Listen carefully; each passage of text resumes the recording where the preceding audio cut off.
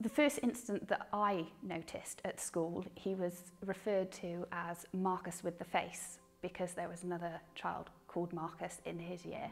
The first thing that he really noticed was kids started to call him names.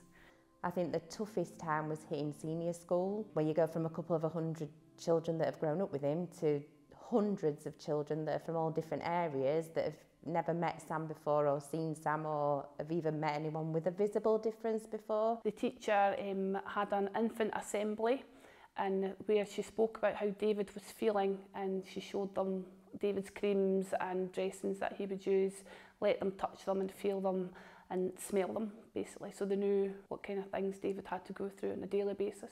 There was a pastoral team there and I knew that their function was a support function. So before he went, I made contact with the school and asked to speak to the head of that pastoral team to make them aware of Sam's visible difference and to ask him to keep an eye on him and to let me know if he got any issues, but also for him to have a point of contact within that team so that he could go to if he experienced problems as well.